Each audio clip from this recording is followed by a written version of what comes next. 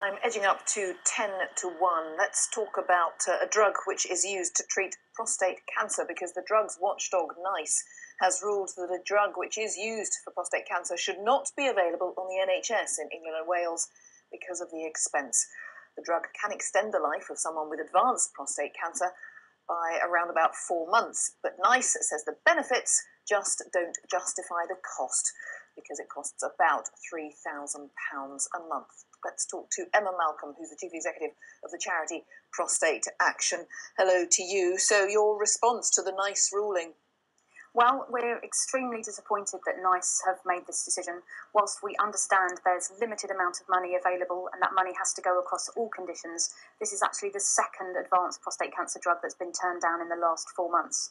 There are very few options available for men with advanced prostate cancer, and this is just going to make life even harder for them. This particular one we're talking about, in fact, we should name it Abiraterone. I think you'll correct me if I'm pronouncing that incorrectly. Abiraterone, yes.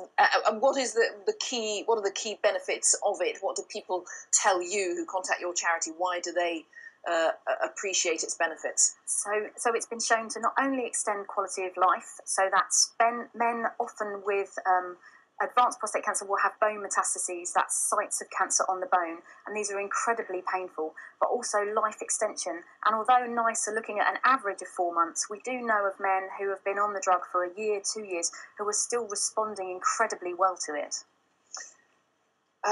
And I mean, it's terribly difficult, because, I mean, the Chief Executive of NICE saying, we are disappointed that we can't recommend this one, but it is an expensive drug. And it's so hard, this topic, isn't it? Because every time we have a ruling like this from NICE, we come back to the fact that there is no bottomless pit of money for the NHS. It's true. So we know that the pharmaceutical company, although £3,000 is the quoted price, we know that Janssen Pharmaceuticals are offering it at a reduced rate to NICE in order to try and make it more cost effective for the NHS.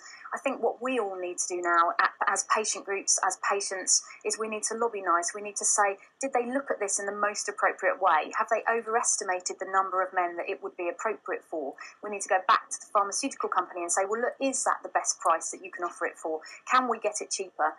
Men can still access Abiraterone currently in England via the Cancer Drugs Fund, and we know that approximately 500 men have accessed it. But we do really need it to be available for all men, and we need to do whatever we can to make that happen. Emma Malcolm from Prostate Action, thanks very much for your time.